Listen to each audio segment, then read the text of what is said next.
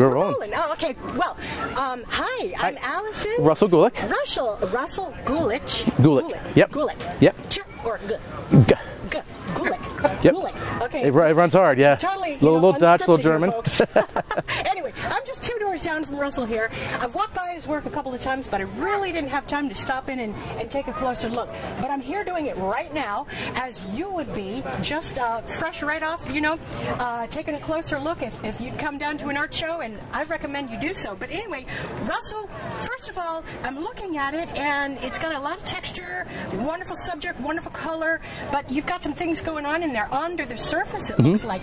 Do you treat your canvases before you begin painting? And this is canvas, right? I treat my canvas like any other artist would. They prime it, they build up where they want, but as I start composing the actual composition, I use different media, spray paints, tape, pencil, marker, the collage piece, to either take out imperfections or something I don't like. Instead of painting out, I just block it out, and I slowly add more layers into the composition with glazed paint, spray paint, house paint, marker, pencil, whiteout. So it's not straight oil or acrylic. No. It's a little bit of everything. It's everything. Yeah. So you get, now I'm looking at that piece right there. Let's walk over and show it, because this piece is the one that keeps catching my eye, and I really love this piece. Now this piece is showing a little bit of all of that he's talking about. I can see some pencil lines up in here. It almost looks like a shark or some kind of fish swimming through there. You have some streaky lines kind of drizzling down. Is that part of your medium, like thinners or something like that? I do use, as I build the base, I do use paint strippers just to kind of recreate the texture and kind of burn things up, just to be experimental.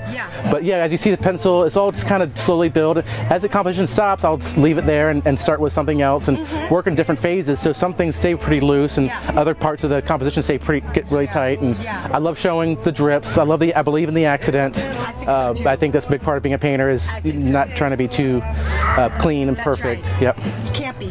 Life isn't perfect. So, art reflects life in so many ways.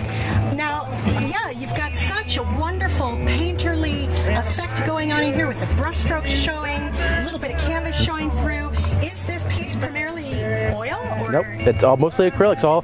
It's mostly water-based ASTM paints. So you have your house paints, your spray paints, which do have some xylenes and stuff like that, but I only use it for small amounts because I am trying to be chemical free. But I do believe in graffiti and all the different types of art movement, so I try to incorporate where I can. So it's kind of graffiti, highwayman, marine artist. So graffiti, highwayman, marine artist. Yes. That pretty much says it. I've enjoyed all facets of art. So and it's kind of mixed media. It's two-dimensional, but it is mixed media. It's impressionism, highwayman. I grew up watching about highwaymen, coming from Jupiter, which is my hometown. So from Jupiter, growing up with the highwaymen, right down the street. Highwaymen. Yeah, absolutely. Have you ever sold by the side of the highway, like the highwaymen? It's desperation if I have to.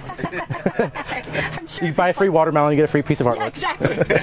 We've got some of that in Lakeland. Yeah. Ruby is down there. Oh, nice. I forgot her last name. I just know her work.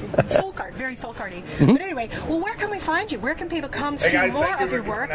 Maybe, do you have any upcoming shows? I know the season is kind of is drawing. Don't have any shows lined up, but I'm out of Jupiter. RussellGulickArt.com is my website. Okay. RussellGulickArt.com. Yep. And we'll put that on the screen. Great. And are you showing in any galleries? We have a couple local framing galleries here in town that I show at. So M&M Studios, which is in Jupiter, is a great family-run framing shop that's supported me like a cat that never left. They fed me once and I never left. I know, most artists kind of are like that. Yeah. So what about in the typical season of art shows? Do you do many art shows in the whole Florida state? This is my first month doing this.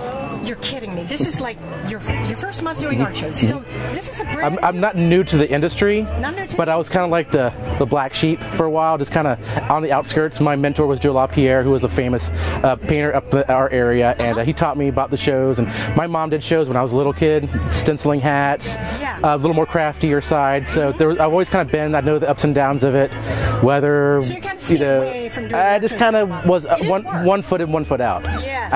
Full-time job, I walked away from 2 months ago just to start this. How many months ago? 2 months ago. 2 months ago. Quit my job, walked away from it, just tired of doing construction, and to pursue this. You are well on your way. You have great work. work. Thank you. I wish you the best. Thank you very much.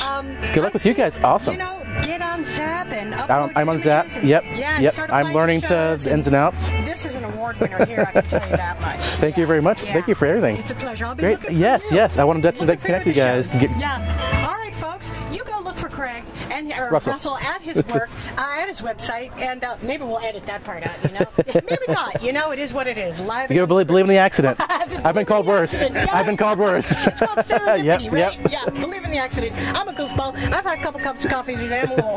We'll go get a beer and go You never know. sit back down. No, yeah. Beer to break it down. Break it back down. Yeah. Sounds like a good idea. Maybe a little later. Yeah. But anyway, all right. Well, we'll Great. see you Thank you. soon, and thank you so much. Thank you very much. All right. Bye, Russell.